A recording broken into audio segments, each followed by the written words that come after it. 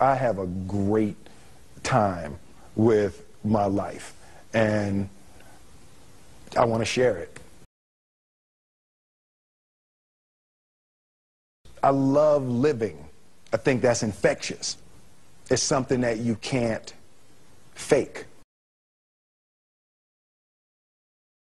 Greatness is not this wonderful, esoteric, elusive, God-like feature that only the special among us will ever taste. You know, it's something that truly exists in all of us. It's very simple. This is what I believe, and I'm willing to die for it. Yeah. Period. It's that simple. I know who I am, and I know what I believe. I know who I am, I know what I believe. That's all I need to know. And that's all I need to know. So from there, you do what you need to do. Yeah. You know, and I think what happens is we make the situation more complex than it has to be. Because we're looking for complexity. There's got to be something complex to understand. It can't be that easy. No. We didn't grow up with the sense that where we were was where we were going to be. You know, we grew up with the sense that where we were almost didn't matter because we were becoming right. something greater.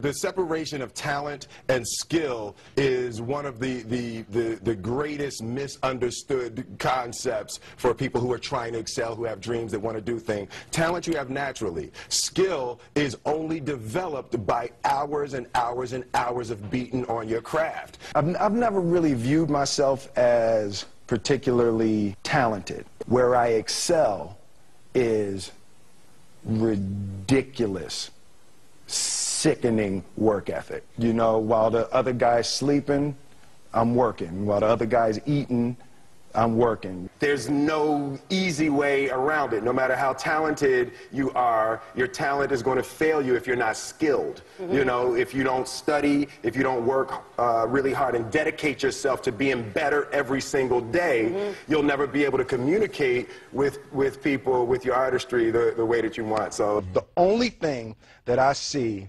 that is distinctly different about me is I'm not afraid to die on a treadmill. You might have more talent than me, you might be smarter than me, but if we get on the treadmill together, right, there's two things. You're getting off first, or I'm going to die. It's really that simple. One summer, his dad tore down a brick wall on the front of his business and told 12-year-old Will and his 9-year-old brother to rebuild it, a job they said was impossible. It took them a year and a half, but they did it. And he said, now don't you ever tell me it's something that you can't do. You don't try to build a wall. You don't set out to build a wall. You don't say, I'm going to build the biggest, baddest, greatest wall that's ever been built. You don't start there. You say, I'm going to lay this brick as perfectly as a brick can be laid.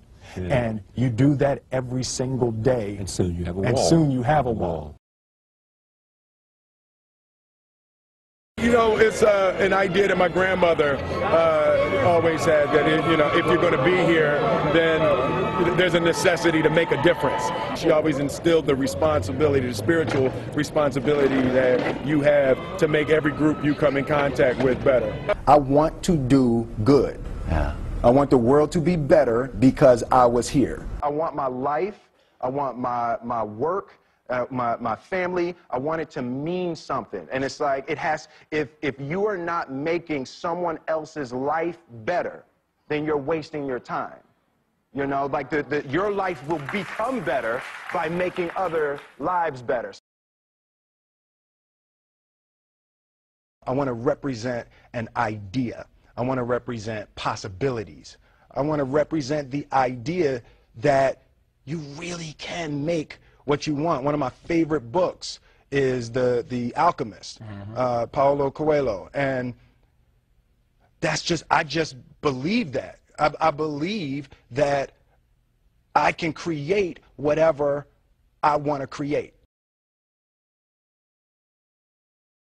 The first step before anybody else in the world believes it is you have to believe it.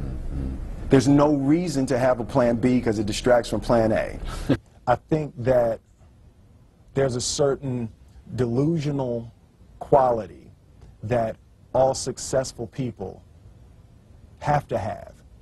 You have to believe that something different than what has happened for the last 50 million years of history. You have to believe that something different can happen. Confucius said, he who says he can and he who says he can't are both usually right. Being realistic is the most commonly traveled road to mediocrity. Why would you be realistic? What's the point of being realistic? Just put up a barrier. Yeah, I'm going to do it. It's done. It's already done. The second I decide it's done, it's already done. So now we just got to wait for y'all to see. It's unrealistic to walk in a room and flip a switch and lights come on. That's unrealistic. Fortunately, Edison didn't think so. It's unrealistic to think you're going to bend a piece of metal and fly people over an ocean in that metal. That's unrealistic. But fortunately, the Wright brothers and others didn't believe that. And it just seems like such a ridiculous idea to me to embrace the idea that it's not going to happen and that's not real for that to happen. As soon as you say it, now you just made that real. Our thoughts, our feelings, our dreams, our ideas are physical in the universe.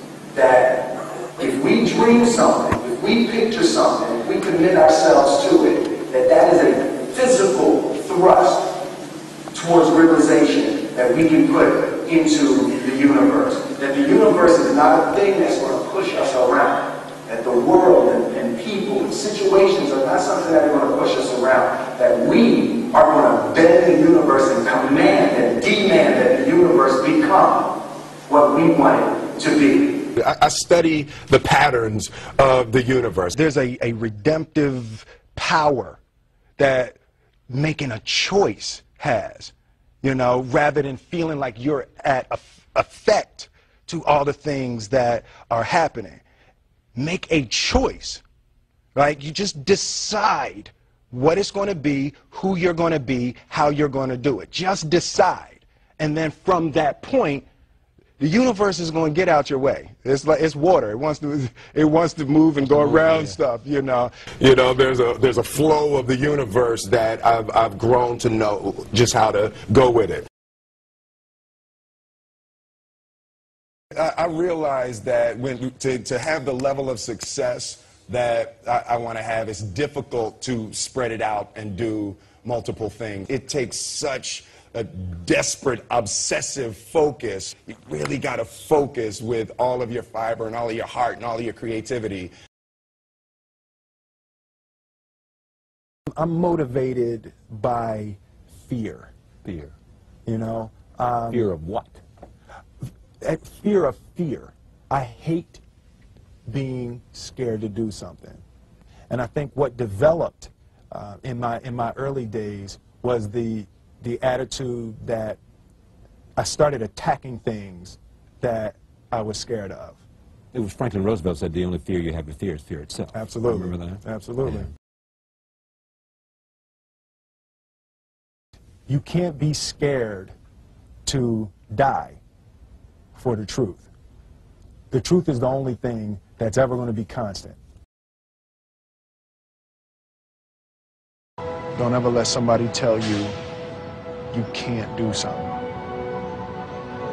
Not even me. All right? All right. You got a dream, you got to protect it. People can't do something themselves. They want to tell you you can't do it.